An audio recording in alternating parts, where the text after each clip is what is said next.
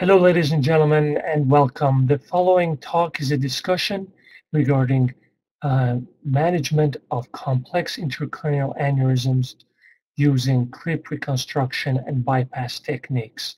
Dr. Laligam Sekhar from University of Washington in Seattle will be our discussant.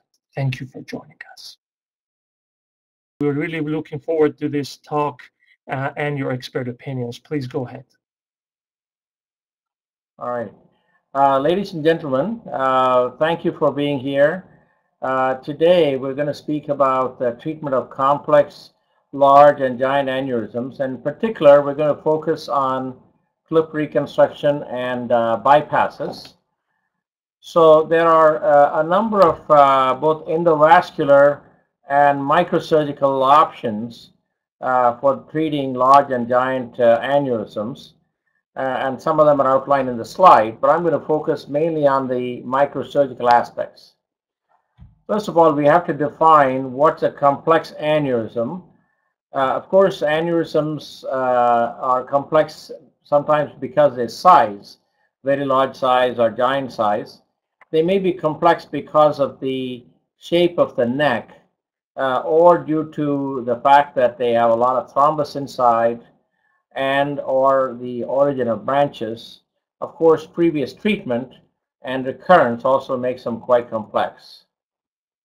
So there are different treatment options for ruptured and unruptured aneurysms.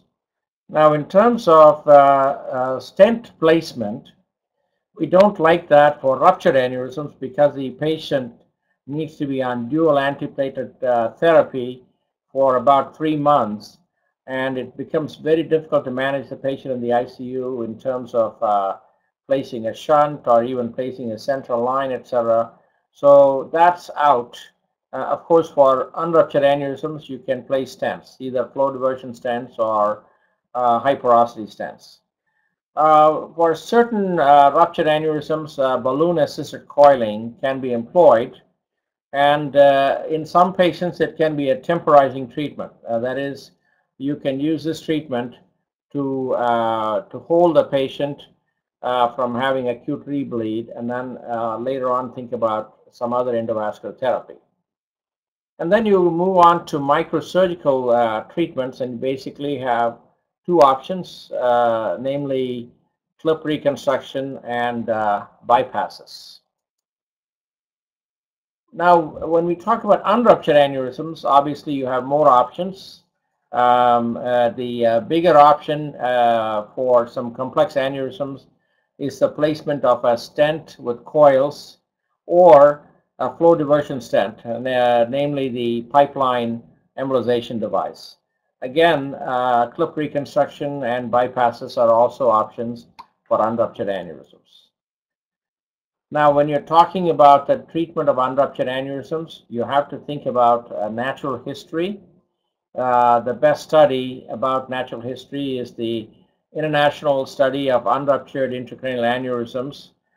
There were some flaws in the study that patients being followed were patients who were rejected for treatment by other neurosurgeons, and they were being followed for this reason. Nevertheless, it gave us a lot of valuable information, and what it did tell us was that the rate of rupture depended on 2 things: the location, being the most critical areas, the internal carotid artery PCOM area, and the posterior circulation.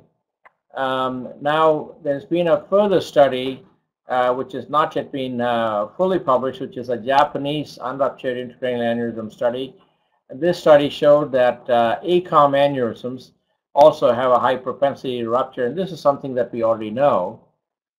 So when you are thinking about treatment of unruptured aneurysms, you have to consider the aneurysm features, such as the size of the aneurysm and location, but also the patient's condition has to be considered, such what is the physiological age of the patient, what's the expected longevity, and what are the goals of treatment. And lastly, you need to think about the experience and expertise of the treating center.